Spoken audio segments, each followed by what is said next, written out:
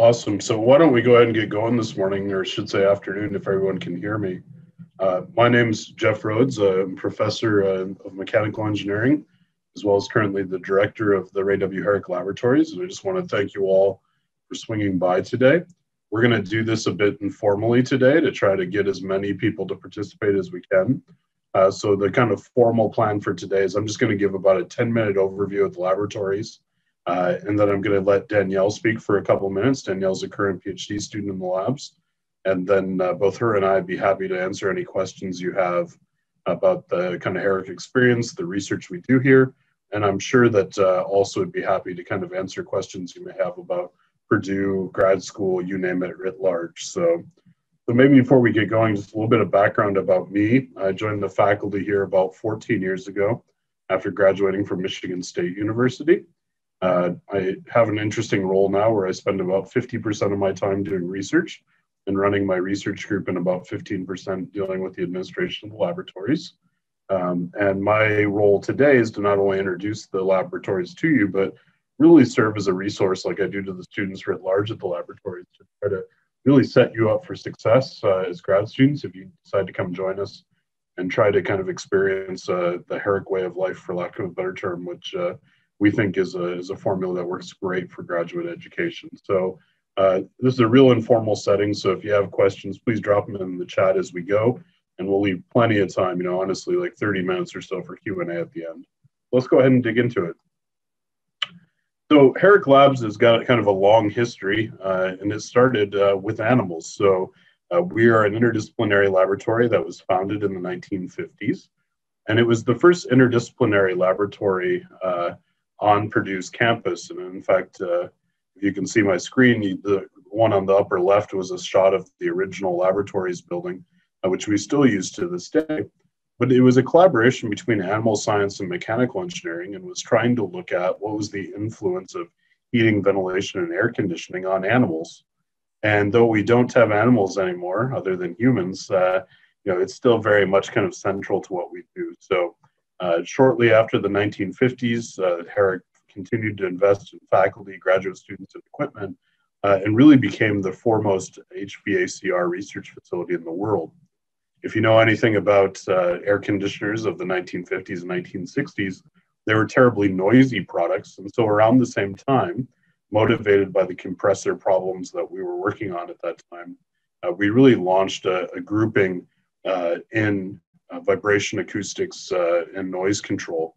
And that has really become one of the other two pillars of strength for the laboratory in recent years. And really those two areas are what the laboratory is most known for. If you step forward into the 1980s, the laboratory started to do more work in renewable energy, energy efficiency, smart buildings, transportation, automotive engines, defense-related research, and most recently, things like smart materials, additive manufacturing, and perception-based engineering, which are kind of the intersections of psychology and mechanical engineering. And today, we are an interdisciplinary research lab that spans a number of majors and backgrounds, including mechanical, my home, civil engineering, architectural engineering, etc., and is really a unique place.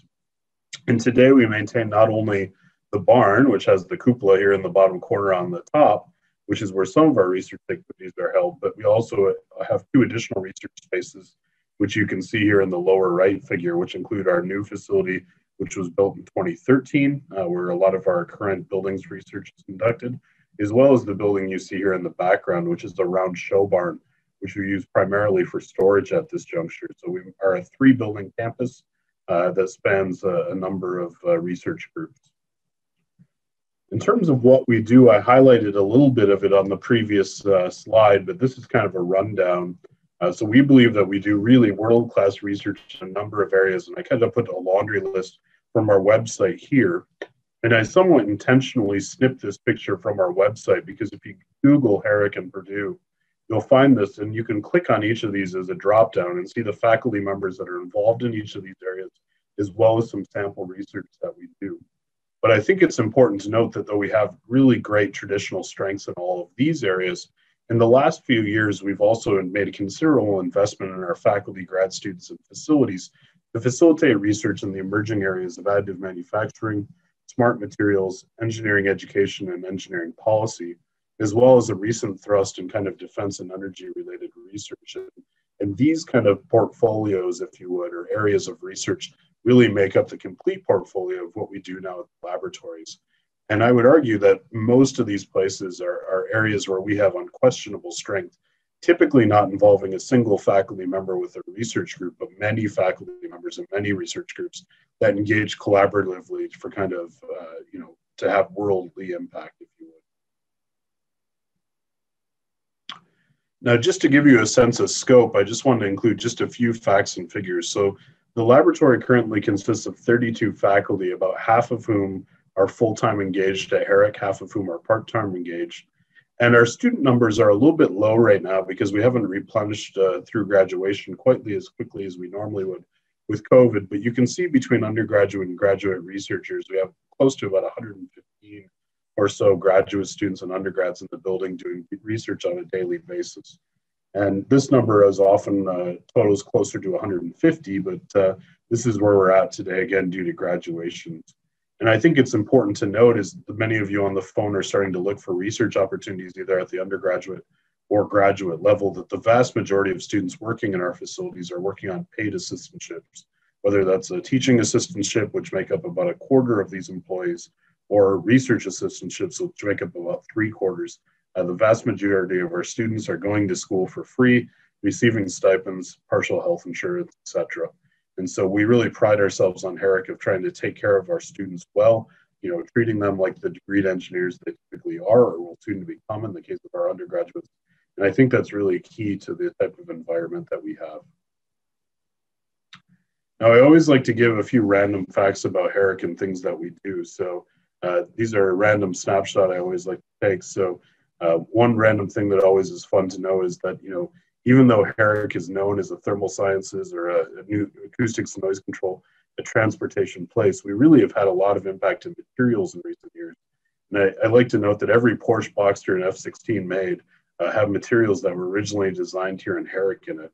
And so, I bring this up because what you find is that one of the common threads between all the projects that we have in the laboratories is that they have practical real world impact. And almost everyone that graduates from the laboratories, undergraduate or graduate, has a story about how their research has led to directly some impact in the world. And that's something that excites us. And in fact, is really what holds us together, leading into the second bullet point here, is that we have this strong desire to positively impact the world through real world engineering research and education. And that's really something that we strive for and take very seriously at the labs. And this kind of tie to the real world, I think, is also what makes our alumni influencers in literally hundreds of global companies and government agencies. I'm sure Danielle can attest to this, but it's kind of rare place in academia to be in a place like Herrick where it's not unusual to have the CEO or CTO of a Fortune 500 company walking through the halls and to have a day later like a 4-star general or a politician or something like that. And that seems to be kind of the norm, at least not when COVID's not around at Herrick. And certainly, that tied to the real world, we believe comes from the fact that we tend to focus on kind of real world relevant problems, not only tackling basic research challenges, but applied research challenges as well. Again, in this litany of areas that I talked about on this slide here. Now, before I turn things over to Danielle to talk a little bit about the human experience, I just wanted to talk about some of the things that go into each of these areas that could be of interest to you and talk about some of the key faculty just really briefly. So, the history of the labs is really related to HVACR systems, and that certainly remains a strength with people like Professor Grohl, Professor Braun, Professor Ziviani, Professor Jane, and Professor Horton. And if you're interested in high performance buildings, thermal systems, that's certainly an area of strength for us. Danielle can also talk about an emerging area of strength for us where people like Professor Bohr is looking at indoor air quality and the types of things that impact people in spaces.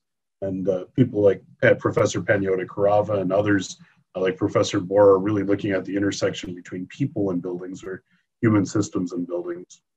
The noise control and vibration control area, we do a lot of work in materials, defense-related problems, automotive-related problems, consumer products, Sony laptops, HP printers, Dyson fans, you name it.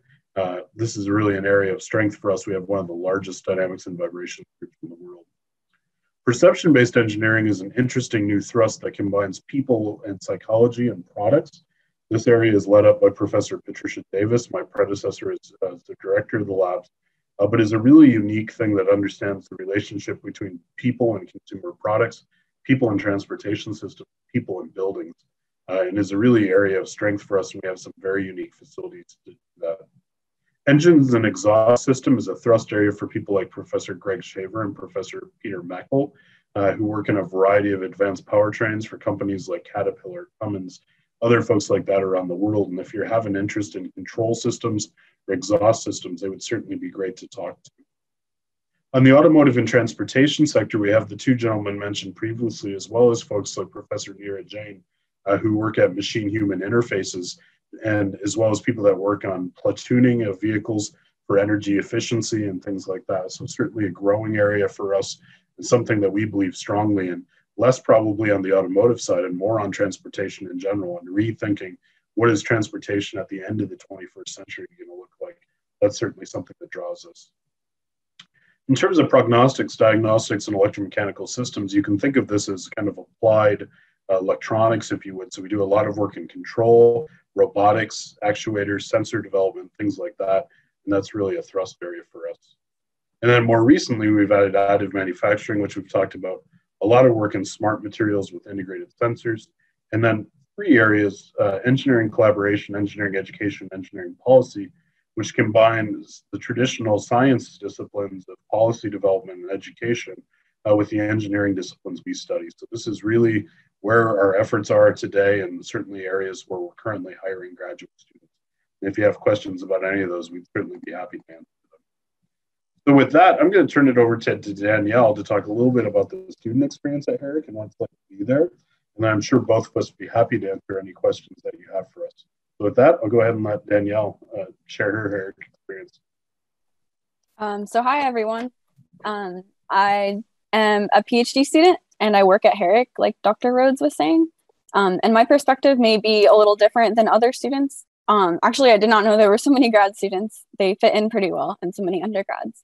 But yeah, I'll be really excited to answer any questions that you have. And of all the people here, I hope that because you're in this talk, that means that you may potentially be at Purdue or at Herrick. And I think that's really exciting for you. So good job at least looking into it or in your applications. So I think this is something I've been thinking about a lot, but Herrick is a really unique space. And I think there's just so many reasons for that. In my first year, I worked mostly in a different part of campus. So I can kind of like contrast my experience there and here. And I think one reason that it's such a unique community is that it's kind of its own space. And so it's a lot of different people working together. So my background is in civil. There's a lot of mechanical engineers. There's some from electrical, maybe I guess environmental also in civil. So it's just like a mesh of different students working together. And there's not a lot of places like that on campus that are like that. So personally, a lot of my friends, I think more than half are actually from Herrick, which I think is really neat. A lot of times as a grad student, it can be hard to really find your social place because you get so caught up in research and classes that can be a little intense. So at Herrick, we have a bunch of shared spaces.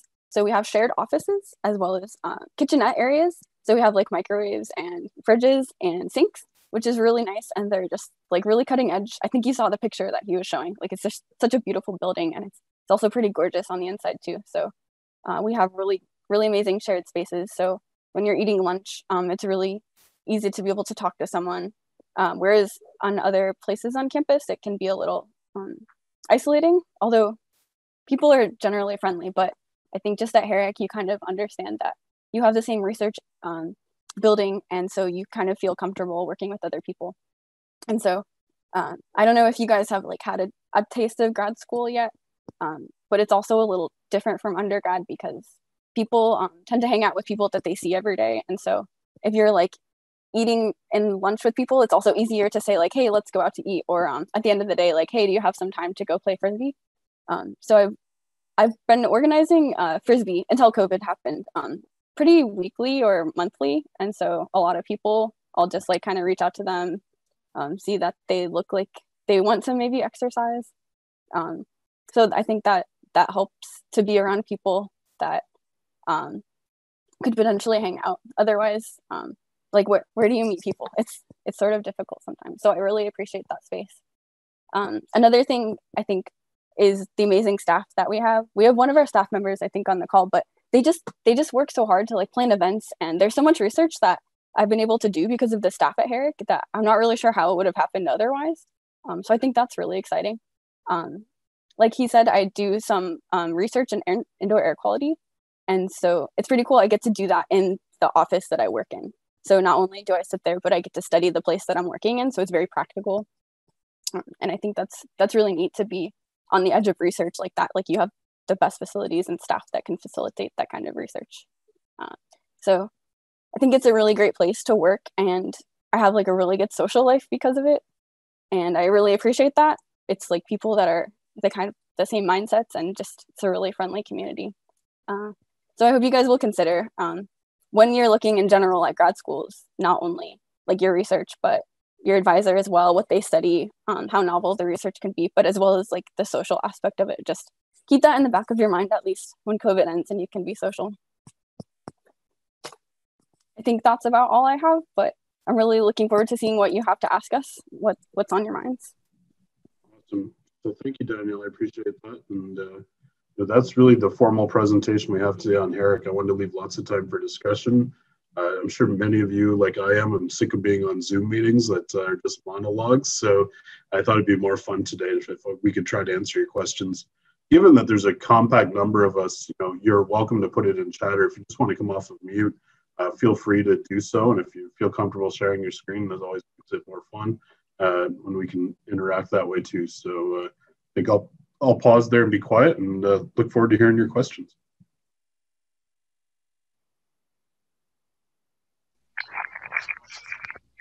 Hi, Dr. Rhodes. This is Akarimo. Could you speak to the application process and how one goes about, let's say, finding a professor or project and working in a Herrick?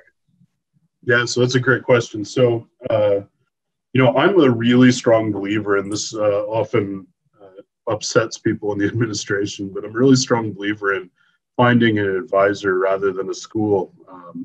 And so, I always encourage students such as yourself that are looking at grad school opportunities to, contact people you might be interested in working with, finding out what projects they have on their horizon.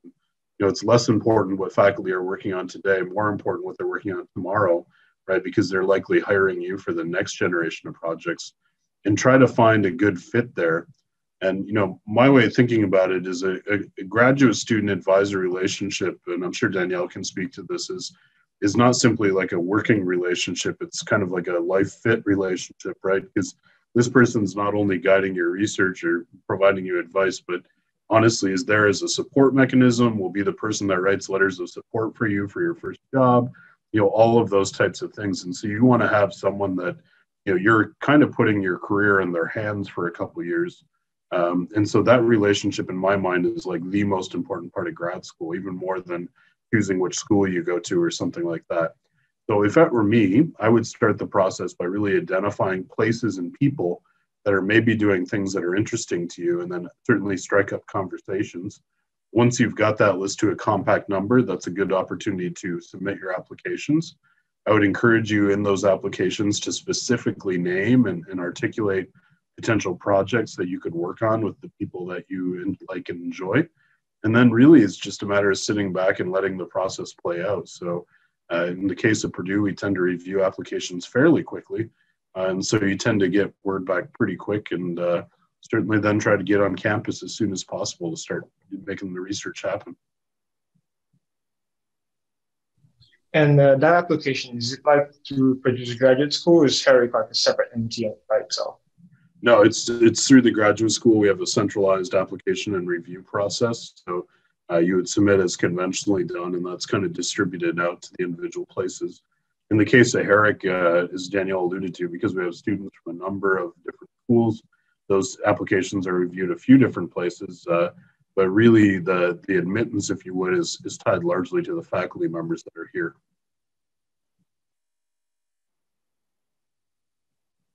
And I think Dr. Rhodes, is this correct that most faculty who are at Herrick would have it on their website or like under their description somewhere? And like under the Herrick website, like you can see like all of the faculty. Absolutely. And I see Marilee's on, or if not, I can post it or Brian can post it, but we can post a link to our faculty page here.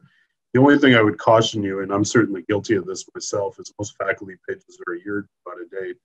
So, it's probably good if you see something in the general area of what you want to do, reach out to that faculty member and see what they're doing currently. As I always tell my students, the easiest way to find out if your research group's active is to see if the web page is up to date. If it is, they probably had time to update it. If it's not up to date, it's probably a sign that they're doing too much research. So don't take it as a bad sign if the page has been up for years. Thank you very much. Hey, no problem. Other questions? Thank you, Brian, for posting that link for everybody.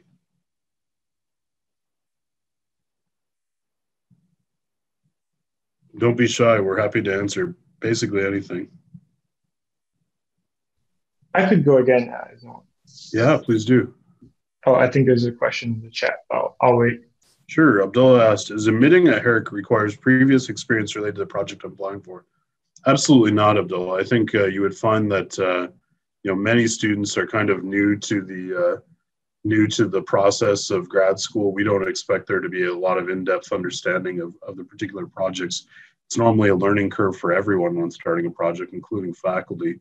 So what fundamentally I think most of our faculty are looking for is a really strong fundamental skill set, a willingness to learn, and kind of a desire to have real-world impact. And that last thing I think is often that passion that drives students to success, and that next level of impact, if you would. And so those are the things I certainly look for, and I think is true for most of my colleagues as well.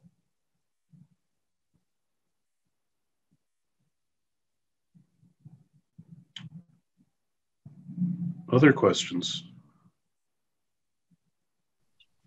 Similar to what he just asked, I was just going to ask, is it a disadvantage if, say, you don't have any previous research, like undergrad research experience? And also, like, what kind of requirements really stand out for you when you're looking at applications?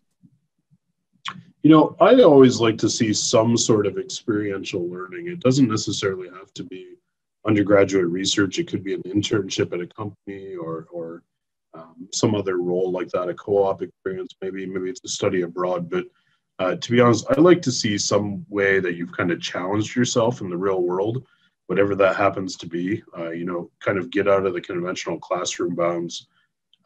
One of the things that I've found over the years, I've been in academia now almost 20 years. One of the things that I find is that students that tend to push themselves and are comfortable making themselves uncomfortable, if that makes sense, are generally the best researchers. If you kind of operate in a very narrow box all the time, it's hard to come up with creative ideas. If you have a very narrow worldview, it's hard to be creative. So to capitalize on that kind of richness and diversity in every sense of the word, including kind of the ideation part of the words, I think you really want to have some real world experience. And I think most faculty are kind of agnostic about which method that's used for. And I'm guessing, like Danielle, you probably did like one of those types of things as an undergrad, if not many, right? Is that a fair statement? Actually, no, but I did work after I graduated. There you go, right? So almost, I once did a survey, and I think like if you looked at people that worked, co-op, intern, did study abroad, or did undergraduate research, I think like the number last I looked in mechanical engineering overall was something like 90% of students that had one of those experiences. And I'm sure that's probably true in other areas as well. Other questions? We've got some good ones here.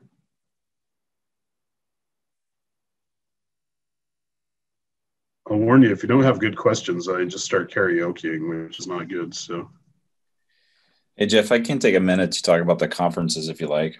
Yeah, sure. Please go ahead.